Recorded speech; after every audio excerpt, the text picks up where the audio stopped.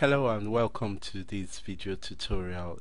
Here in this video tutorial, I intend to show you how to plot pie chart and formatting uh, that kind of charts in Microsoft Excel.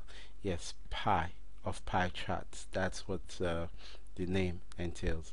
If you haven't seen or known what a pie chart is, well, you are about to see one. Now I have a set of data here that we're going to be using for this tutorial. First, I want to do the simple pie charts that we used to know. The simple pie charts that we used to know. To plot it, I just go here and I have it in Excel showing before me there. You can see that I have other kinds of pie chart. Actually, this is the one we're going to discuss. This is the pie of pie chart. So you can see the secondary part of the chart showing here. This is a bar of pie chart. So a bar is showing here of some of the elements of the pie chart. But let's look at this first. Well, this is the traditional and known common pie chart look that we see all the time, and let's just add the data labels to it. I'm using Microsoft Excel version 2013. If you're using earlier versions, where you will notice that the ribbons are not looking like we are seeing it here now, and so on like that.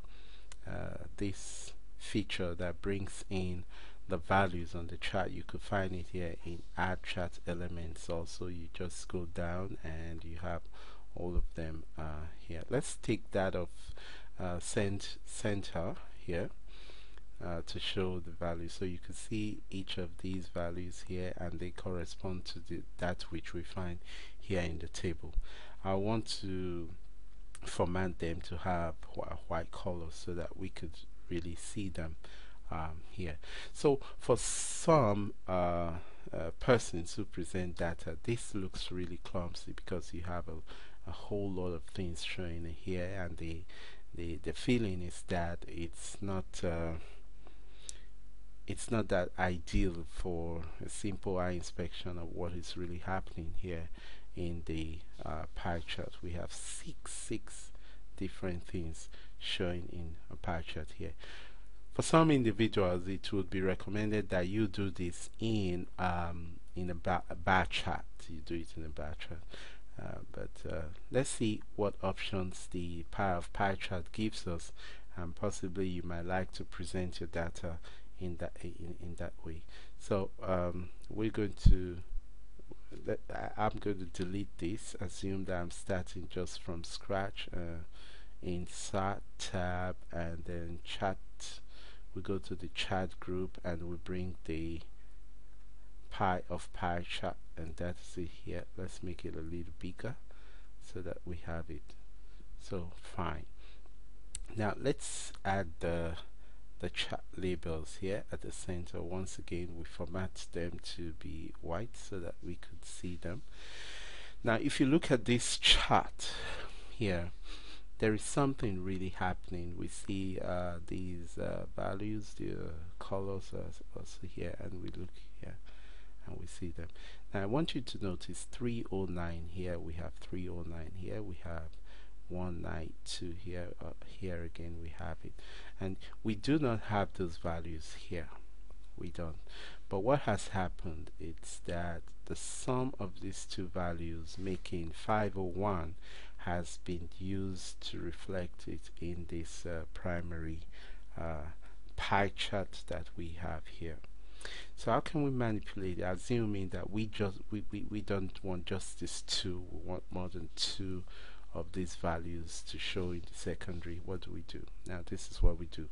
Now click on your chart, anywhere on your chart, right click on it, and then you're going to see this format data series here. Okay, So in format data series, we're going to be using these tools, and we're going to see what these tools could do to our pie of pie chart. First, we look at this. It says split series by position. Now we have two here. And what is that telling you? We have two positions here.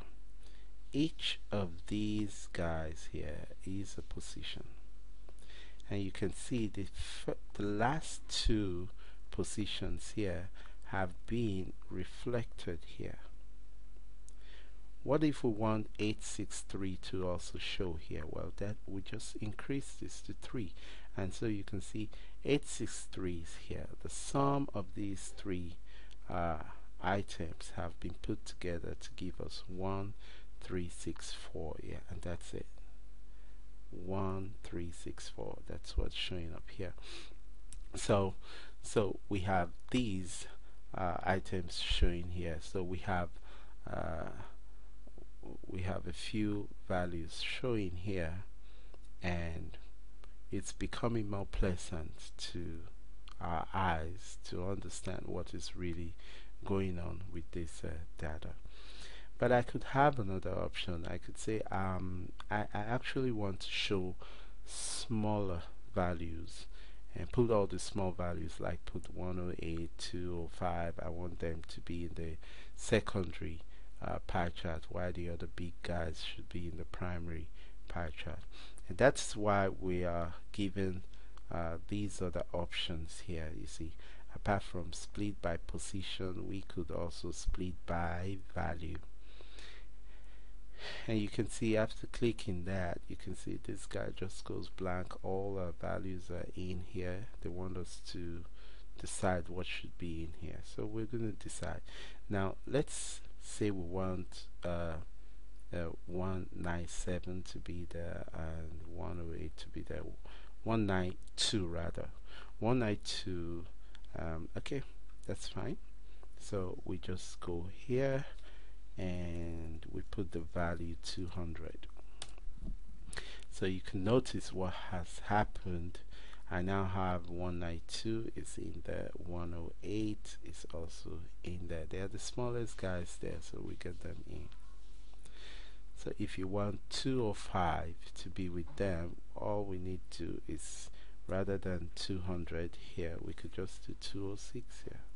And so you can see 205 is now one of them. And then the sum of these three guys have been put together to have 505. And so you can see that our primary pie chart is much easier for us to understand what is going on there using the values, which is more than which, and so on, like that. You get it? Now we could also have another option. We have the option of percentage. That's I'm taking you through these three because you could actually get almost all what you want using these three. So what's the percentage telling us? Well, for us to understand how the percentage works here, I want to create another column here for percentage, and this percentage, and I want to have a total here, sum, and we sum these guys. These are the total and the totals, and we'll take this guy here and we put a formula. What's the percentage of this over this guy? We're going to make him an absolute reference of B10 because we want it to always be there irrespective of where we copy this formula to below, so that the total of these guys is 1. And we could always change it to percentage, so it gives us 100%. So that's exactly what I want. So you can see that we have 8% here, 4% here, 7% here, and that is why you see at 10%, all the items that are below 10%, 7, 4, and 8, they are featured here. So we have the next one, 12%. So that simply means if I have 13% here. I'm going to have 4 items here and just 3 other items here. So that's what the split by series and its corresponding value help us to do with a pie of pie charts. Now we have 3 other items here. I just want to show you what they do. Pie explosion. Now if you move it, see what happens. They split into independent pies, and so you could just choose what you want and decide what kind of pie explosion that you want. So you could format the pie explosion with that, or you could just come here and put a value 20%, 15%, or whatsoever if you don't want to do it here. So I could easily come in here and say I want it to be 5%, and so I'm going to have a 5% split of these pies exploding into the independent pies.